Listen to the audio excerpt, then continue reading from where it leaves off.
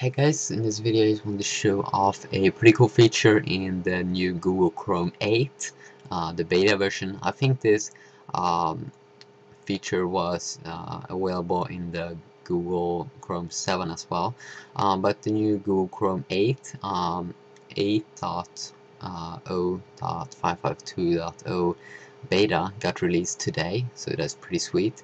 And they have some speed changes, but it's not the full Google Chrome. The full version is only the beta. But this is one thing I love about Chrome. They are releasing new different versions every like 6 weeks or so, and that's pretty sick. So they will release Google Chrome 8 before this year will end. Okay, so let's just take a look at this feature. First of all, you can just go download the latest version from FileHipper. I'll down link in the description. And then what you just do is to go to About Labs, and then you just activate Google Instant or Chrome Instant, or it's just called Instant.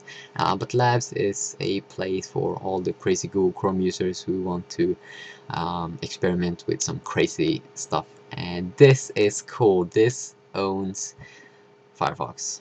Um, and oh yeah, this new Google Chrome 8 will come with GPU hardware acceleration that the new Firefox 4 and new Internet Explorer 9 got. So that's pretty sweet, but now I'm getting off topic. So let's just activate Google Instant and then you just restart your browser. And you may have seen my video about Google Instant, this thing with YouTube that you could search in live. This is kind of like that, but it's better because you can just type whatever you want in this address bar and it will auto load the things you type. So that is kind of sweet. So let's just try it out. Let's just type in YouTube. Okay, so we can see some examples here, and you can see it's pretty quick. It's already loaded YouTube, and we could remove some things here like and it will load just Google search results. And if we remove this and then you just type in something else, Google, and then we can just hit tab, and as you can see it's already loaded the Google start page. And it's good if you don't have a keyboard as well. You don't have to press enter. That is pretty sweet.